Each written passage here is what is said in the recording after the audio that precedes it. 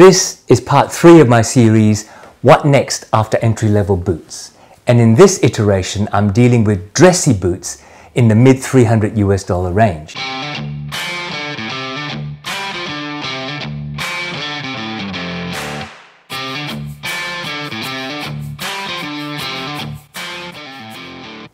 This series of videos called What Next After Entry-Level Boots follows from a series I put out last year called New to Quality Heritage Boots.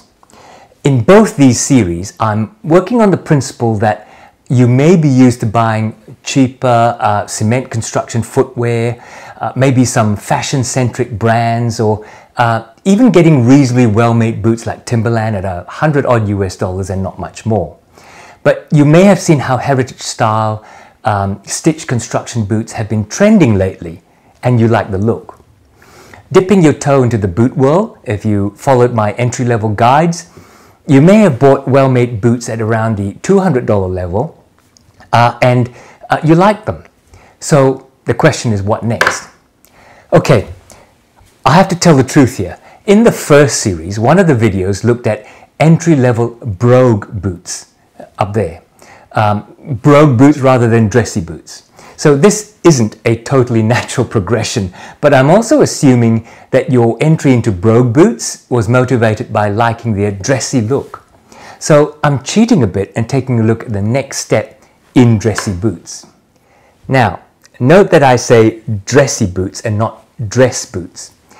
I think that for your next step, full-blown dress boots like black Oxfords are potentially not as versatile, and unless you want one specific boot for one particular outfit, looking at dressy boots will give you a more versatile next step, where the boots I'm going to look at can be worn with anything from, say, a suit to business casual in a smart professional office to weddings and funerals. But first, what do I mean by dressy boots? Now, I'm a reasonably conservative dresser. I trained as a chartered accountant and I moved into strategic management consulting, and I spent the last 40-something years of my life working in professional offices, but also moving out into the field on work sites, factories, and over the last 30 years in Aboriginal communities in the Australian outback. So my background is in dressy clothes, even when I'm in the field, because providing professional services, while you want to be comfortable and fit in, obviously, you do need to maintain a certain credibility for what you're saying, which unfortunately has been studied and proven to be backed up by how you dress. So be it. Which means that my definition of dressy boots means smooth leathers above all, not suedes, not rough outs, not oiled nappy leathers. So full grain calfskin, chrome excel, and other smooth leathers. They should be smooth enough to take a polish and shine if you are that way inclined. It also means to me dark leathers, dark browns or black, and generally but not exclusively, no light tans. Certainly no bright orange tans or heavily oil tanned leathers like you see on, say, Red Wing Mock Toes or the Iron Rangers. And no green or blue koodoos or camouflage shrunken suedes like Rambler. They should be pretty standard lace-up or Chelsea boots, and not any monk straps or jodhpur straps. And for me personally, Chelseas are fine, but no side zips. Ugh, I have too many memories of side zip platform boots from my teenage years and teenage dancing. This leaves a fairly conservative ankle boot or service boot design.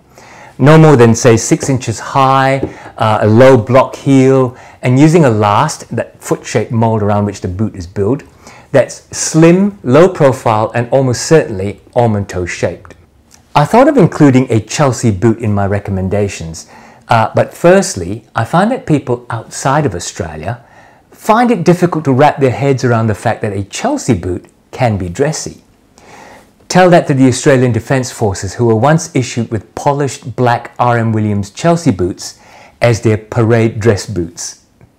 The second reason I didn't include a Chelsea boot is the fact that I find it hard to recommend a dressy Chelsea boot I like for the mid-US $300 price range. Yes, I am aware that Meermin have a few models that match my definition of dressy, and they're under $300. But I haven't tried a pair of Miamin myself, and I'm loath to recommend something that I haven't worn myself. As for recommending R.M. Williams, well, not for this series, since they sell for over $500 US, I think 550. So we're into these. The Grant Stone Diesel boot in black chrome excel, a reasonable newbie to the boot making lists, and the Wolverine 1000 mile boot in color 8 chrome excel, a veteran in those lists of boot brands. I did also think about adding a classic Allen Edmonds Higgins Mill in black or brown chrome excel, but they list at nearly 500 US, even though they often discount right down. Realistically, as a recommendation, I'd probably say to look at the Higgins Mill for your next stage if you want to continue your collection after these. Let's take a look at these two boots on the table in turn. First, I'm going to take a look at the Grant Stone Diesel boot.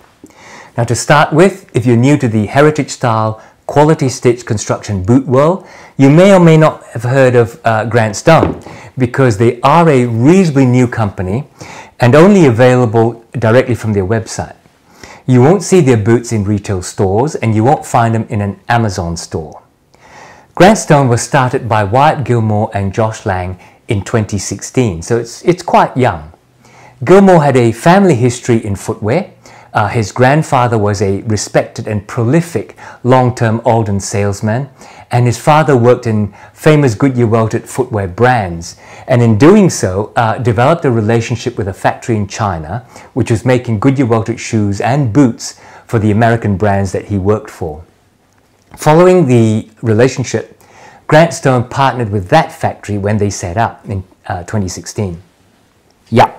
Grant Stone, based in Michigan, makes their boots in China, if that's important to you. But certainly, what should be important to you is the quality of what they produce, which every reviewer out there, in print or media, myself included, agree is outstanding.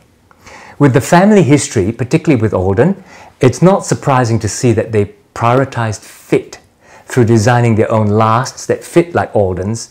And while they have been introducing some exotic leathers recently like kudu and kangaroo and ostrich, they still produce boots that lean towards dressy in finish and look, if not design. Take the kudu that they produce. I'm not recommending those as dressy boots by any means, but even those are waxed before being sent out to you, rather than being left with a dry-ish natural feel that others like Parkhurst and Truman send out. Grant Stone's Diesel boot is their flagship model, and it's probably their most dressy design. Ticking off my checklist, low block heel, 6 inches high, no frills with just the vamp and the quarter pieces and the backstay.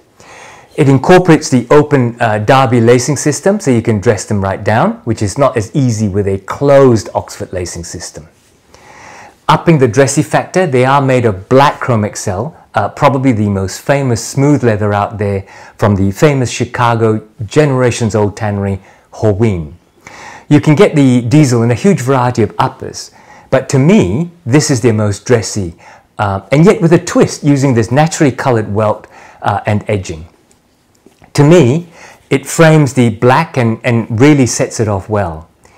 It is a 360-degree Goodyear welt, where the uppers are connected to the sole construction by the use of a welt that goes all the way around, hence 360 degrees. The uppers are sewn to the insole on the inside and is stitched to the mid and outsole on the outside. This type of construction makes it resolable, theoretically multiple times when the outsoles wear out. The leather outsoles also reinforce that dressiness of this model. Now, this can be a con as well as a pro, because they are more slippery than rubber outsoles. But you know, if they're worn dressy, you are unlikely to be clomping through mud and grease on a work site. More on the construction. For that mid $300 price, the boot is fully leather lined. Uses American veg tan leather for the insoles, midsoles, outsoles and the welt, as well as having a leather heel counter, when most boots at this price range might use a thermoplastic heel counter. The inclusion of a triple rib steel shank between the heel block and the forefoot provides arch support and stability. All in all, a complete quality package for currently $380 US. I'll put a link to the website in the description area below this video, and if you want to see my full review, click on this link up here. My next recommendation for your next boot after an entry-level dressy boot is the Wolverine 1000 mile boot. It is the 1000 mile boot, not the 1000 miles boot. And I have to keep reminding myself of that. So, Wolverine is the opposite of Grant Stone. Their founder, G.A. Krause, founded this company in 1883 as a small leather tannery and then also started to make boots. Within 20 years, their boot-making factory, coincidentally, also in Michigan, was turning out 300 pairs of boots a day, and in the 1920s, changed the name to Wolverine. Like many leather and footwear companies of that time, it was involved with the war effort in the First and mainly the Second World Wars, but making gloves instead of boots, strangely enough.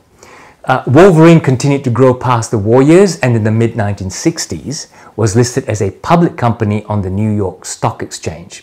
Now, little known fact, Hush Puppies is a brand owned by the parent company Wolverine Worldwide, which also owns Caterpillar Footwear, Merrell, Harley-Davidson Footwear, Sebago, Patagonia, Saucony, and Sperry.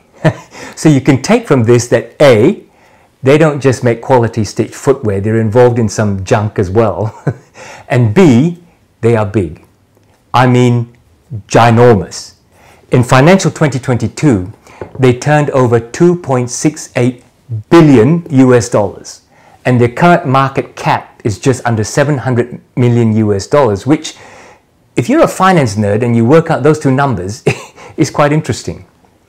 Now, Wolverine first introduced the 1000 mile boot in the 1910s, intended as a work boot and marketed as giving you 1000 miles of wear. If you look back at the boots in the turn of the 20th century, there wasn't really much of a differentiation between casual boots, dress boots and work boots, and indeed military boots.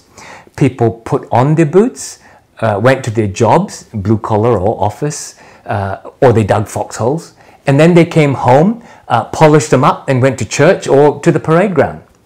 Being work boots though, the first 1000 mile boots were made with a very durable cordovan horsehide. While the 1000 mile is still made in the US, many of the other boots are now made in Southeast Asia. The 1000 mile boot has been modernized over the years, including a few years when they actually weren't offered at all. But today's 1000 mile boot is actually a recreation of the original, and today is offered in a whole range of leathers to cater for the explosion of interest in American heritage boots, started by the market in Asia for Red Wing boots and beefed up by Viberg's service boot entry in the 2010s. This one is also in Chrome Excel like the Grant Stone. This is in Horween's color number 8, which is a burgundy undertoned brown with all the hot stuffed feel and pull-up characteristic of Chrome Excel.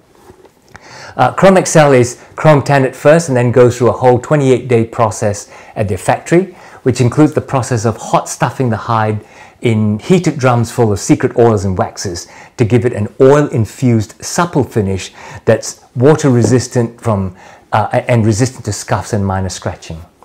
It's called a pull-up leather because you can see the oils and waxes move underneath when you apply pressure from the back. The Wolverine 1000 mile is also Goodyear welted, but this is a 270-degree Goodyear welt, meaning the welt goes around the front 3/4 of the boot. The heel portion is securely nailed and glued to the insole, which allows for a sleeker line at the back of the boot. I said earlier that the advantage of the Goodyear welt is that you can replace the sole, but it's also water resistant because the inside stitch is separate from the outside stitch. And so, because there are 2 stitches, no stitch holes ever go through all the way from the outside to the inside.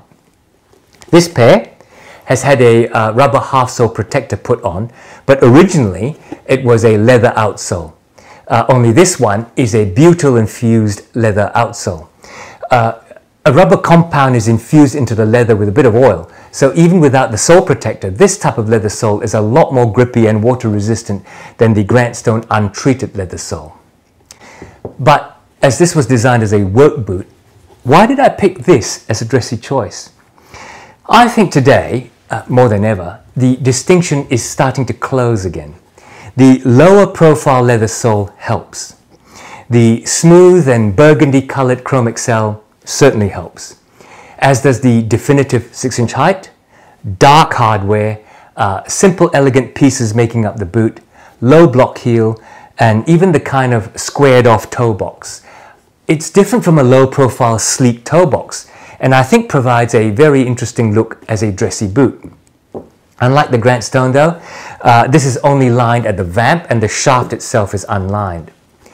Listed at over $380 US, but often selling at around $310 or $320, it's a very affordable classic heritage boot. Go and see my full review up here. Well, that's it. This has been my take on where you go next after trying out entry-level quality stitch construction dressy boots. There are others, but I think the Grant Stone Diesel and the Wolverine 1000 Mile offers easy entries into the $300 price range. I should also mention that both are extremely comfortable to wear. The full layers of leather and cork under your feet mold to the shape of your feet like custom orthotics. And the Chrome Excel on the uppers is a very supple and adaptive leather. They are both comfortable out of the box. Go check out my other videos in this series, and in fact, if you missed the entry-level series, you can see those on my channel as well. I hope you click on the like button below. That'll help my channel out a lot. And if you like these videos, why not click on the subscribe as well so that they're brought out to you when I upload. Until the next time, take care and see you soon.